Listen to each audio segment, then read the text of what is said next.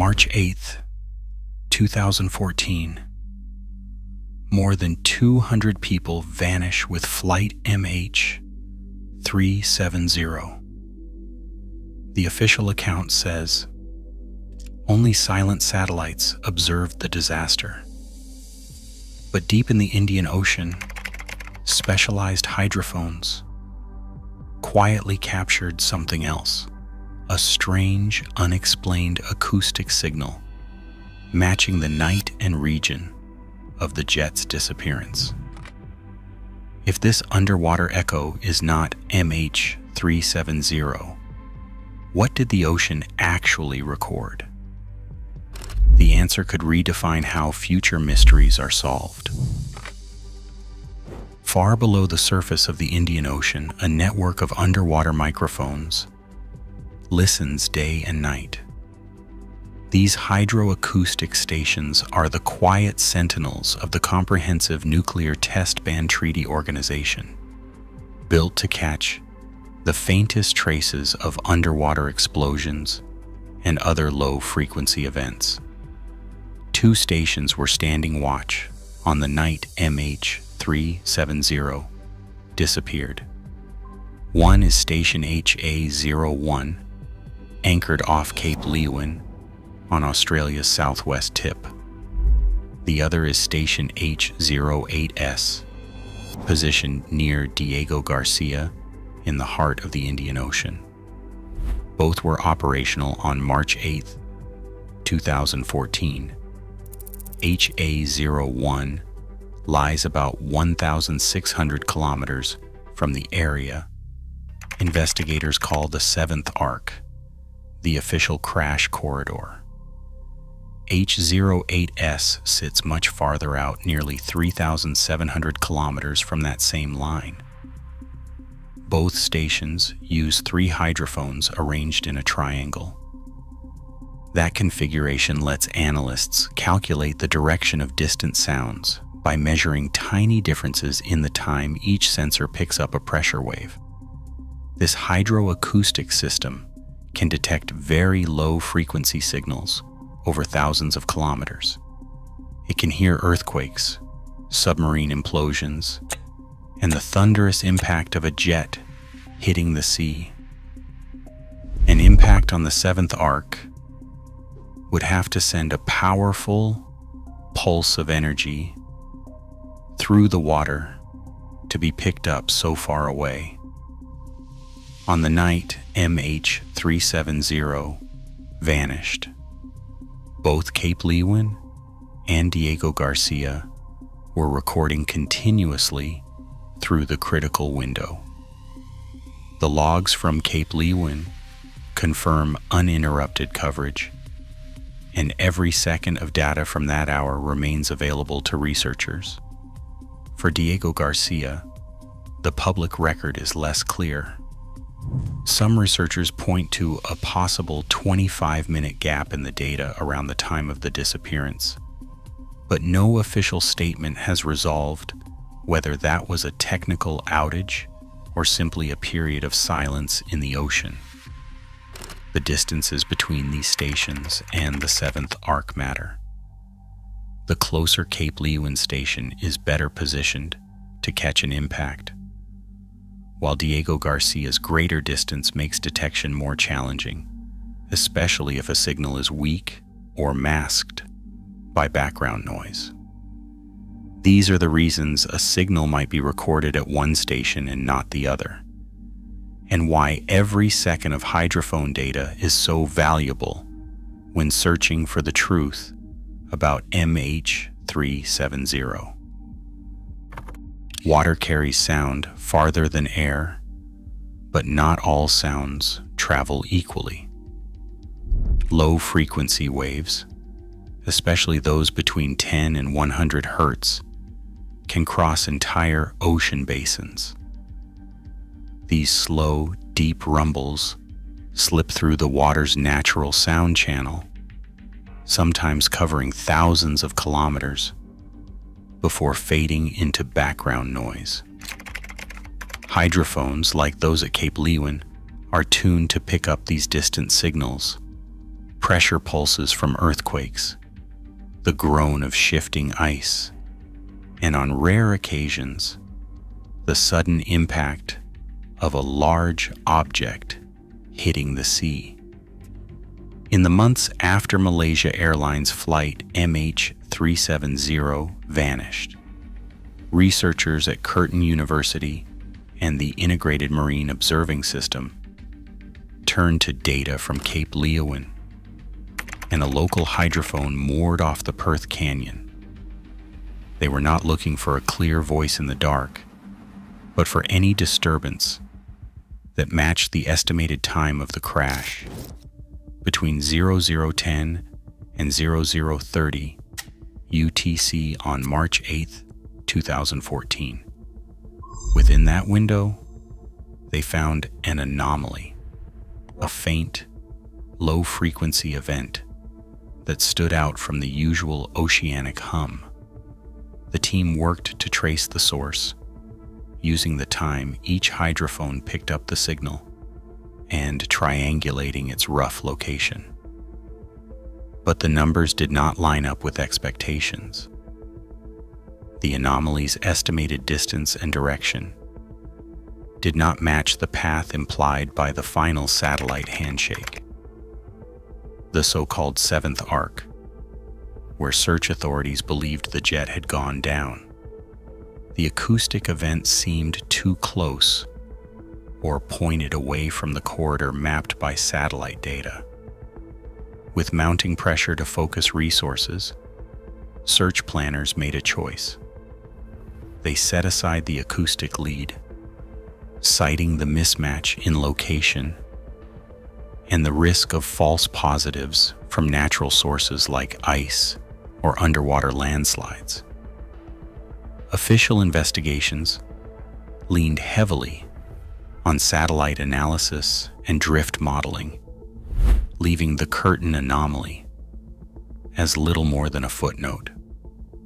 But for some, the fact that a signal appeared at the right time, even if not in the right place, suggested the ocean might still be holding answers missed in the first rush to judgment. Dr. Usama Qadri, a fluid dynamicist at Cardiff University, set out to answer a question that had hovered over the MH370 investigation for years. He asked whether a Boeing 737 striking the Indian Ocean near the seventh arc would have been heard by underwater microphones at Cape Leeuwin or Diego Garcia. To test this, Qadri built a reference library from a rare data set: 10 aircraft crashes and 1 submarine loss, all with known times and locations, each monitored by CTBTO hydrophone stations. His analysis showed that when a large aircraft hits the ocean, it generates a distinct low-frequency pressure pulse, a signal that can travel across 2,000 to 5,000 kilometers of water. These events leave a fingerprint, short energetic bursts that stand out from the ocean's usual background noise. Qadri turned to the records from March 8, 2014, focusing on the window around 0019 UTC, the moment of MH370's final satellite handshake. He combed through hours of hydrophone data from Cape Leeuwin and Diego Garcia, using the same algorithms that had flagged pressure pulses from previous crashes. In the Cape Leeuwin data, he found a candidate, a weak 6-second pressure event arriving just minutes after the last satellite ping. The signal's bearing, 306 degrees from the station, pointed roughly toward the northern stretch of the seventh arc, the region many believe holds the answer to MH370's fate. Qadri labeled it Signal 306, and he stresses that it is a candidate, not a discovery. No matching pulse appeared in the Diego Garcia records.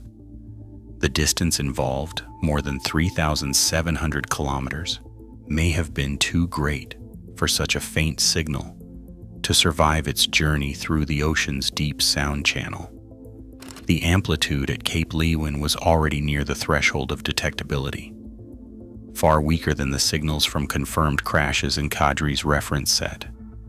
Still, the timing and direction stood out. A real, unexplained pressure event, recorded within minutes of the plane's disappearance, coming from a plausible bearing. Kadri cautions that it could be nothing more than background noise or a natural oceanic phenomenon. But for the first time, the ocean's record offered a signal that fit the basic parameters of what a crash impact might look like, even though the evidence remains far from conclusive. Alec Duncan, senior acoustics researcher at Curtin University, has spent years studying the hydrophone data from Cape Leeuwin. In his view, the Indian Ocean is filled with low-frequency signals, many of which have nothing to do with aircraft. During the Southern Hemisphere autumn, when MH370 vanished, Antarctic ice shelves are especially active. Collisions, rifting, and the slow grind of massive icebergs send deep rumbles across the ocean. These events can last from seconds to minutes, filling the water with diffuse, low-frequency energy that sometimes arrives from unexpected directions. Duncan cautions that with only one station picking up a weak signal, it is easy to misjudge the true source. Ocean currents, layers of warm and cold water, and even the shape of the seafloor can bend sound waves, making a southern ice event appear to come from the northwest. In his own reprocessing of the data from 2014, Duncan found no clear, sharp signal from the official crash corridor, only the usual background of ice noise and distant quakes. This skepticism points to a deeper challenge. Without a second station confirming the same event, any bearing calculation carries a wide margin of error. A pressure pulse arriving from 306 degrees might have originated hundreds of kilometers away, refracted by ocean layers or scattered by underwater ridges. The ocean's complexity makes it difficult to distinguish between a rare, impulsive aircraft impact and the more common lingering echoes of ice. To break this deadlock, Dr. Kadri has called for a direct experiment. His proposal is simple in concept and rigorous in practice. Conduct a series of controlled underwater blasts or air gun shots at known points along the 7th arc. Record those test signals at both Cape Leeuwin and Diego Garcia. With those recordings, scientists could map how sound travels under current ocean conditions and build a calibration for long-range hydroacoustic detection. If a blast from a specific location produces a strong, clear signal at the hydrophones, but nothing like it appears in the 2014 data, that area could be ruled out as MH370's final resting place. The idea is not speculative. There is a precedent. In 2017, the Argentine submarine ARA San Juan vanished in the South Atlantic. Calibration blasts, combined with hydrophone data, helped narrow the search zone and ultimately led to the discovery of the wreck. For MH370, a similar calibration campaign could offer the first real chance to test whether the ocean's faintest signals hold the truth or only more questions. The debate over Signal 306 may never be settled, but targeted experiments would turn uncertainty into evidence and give investigators a clearer map of what the ocean was listening to that night. Ocean microphones captured a signal The night MH370 vanished. It remains unexplained, still unclaimed.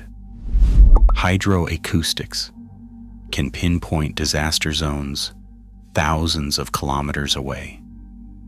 The ocean remembers what we struggle to find. Its hidden records may yet lead us to answers long thought lost. Share your thoughts below.